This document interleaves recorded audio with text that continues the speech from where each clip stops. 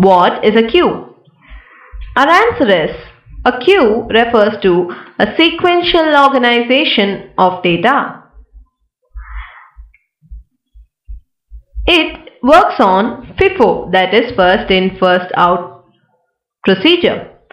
Type data structure in which an element is always inserted in the last position and any element is always removed from the first position. Here if you see, put A, put B and put C, followed by get A and get B.